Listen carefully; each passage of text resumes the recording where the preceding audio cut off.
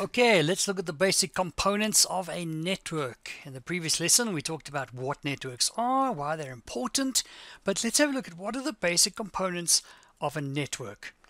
Now, in a typical network, and let's think about where we are at school, okay? So sitting in your classroom, we have two things, okay?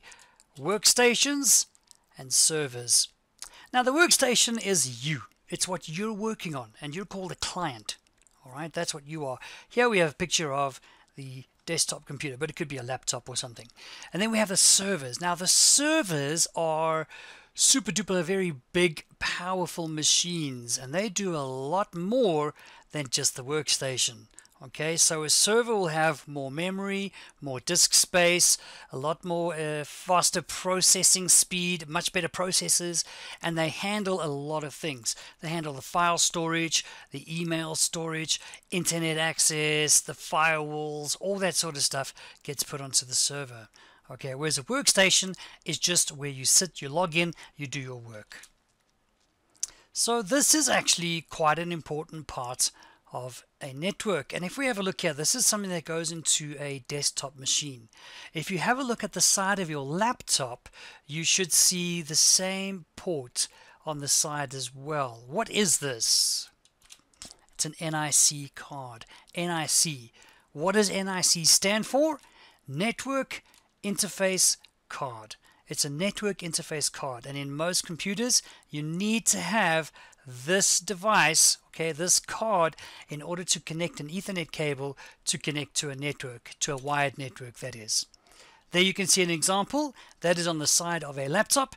The Ethernet cable, there is the port over there, plugged in over there, and that is what we call the Ethernet port. There are other names for it, but you can just call it an Ethernet port and you'll know what we're talking about. Okay, so that's all good.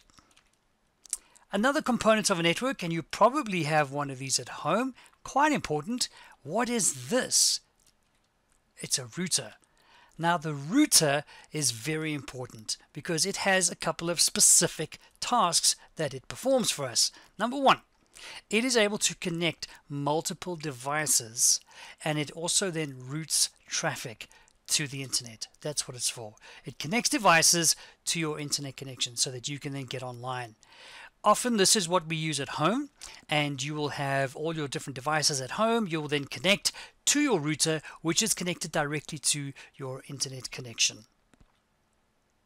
This one is a little bit different. It's kind of like a router, but it's called a switch. This is called a switch. I don't know why it's called a switch. It's just called a switch. Okay. Now, what does the switch do? The switch in a network is actually quite important. Most of the time, these are used in very large networks when you have a lot of computers that have to be connected to each other. This is what the switch does. It connects all the computers to each other and then provides the connection to the router, which is then connected to the internet. So let's have a look at that visually. Here are all the computers. Okay, there is your switch going down to connect to the router, which is then going to give you your internet access. And that's sort of the basic path of a basic local area network. Couple of things. We have two things here. We have on the left hand side a wired network, in other words the wired cable. There's an Ethernet cable, RJ45, and that then gives you connection to the server or the router, to the switch, and that then gives you access to the switch.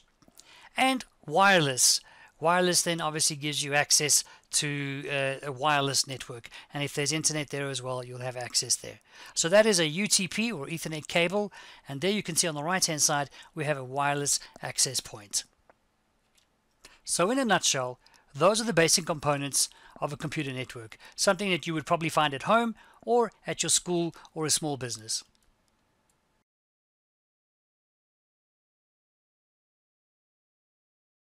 So in a nutshell, that is something to do with networks.